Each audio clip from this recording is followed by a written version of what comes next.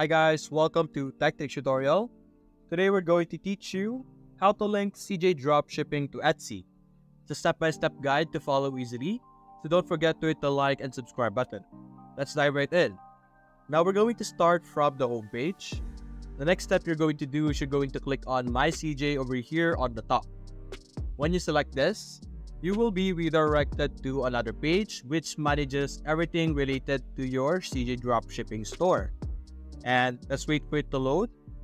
Now, over here on the left side, as you can see, there's an option called Store Authorization. So we're going to move this pop-ups for now. Move it over here to the right. You're simply going to select this. And over here, you're going to see all of these options available for us to use.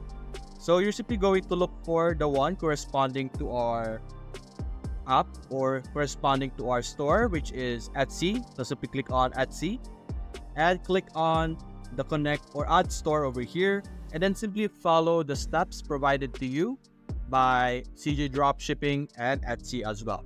And through that, you will be able to connect both your stores together, and basically that's it. Hope you enjoyed the video. Please leave a like and subscribe. Thanks for watching.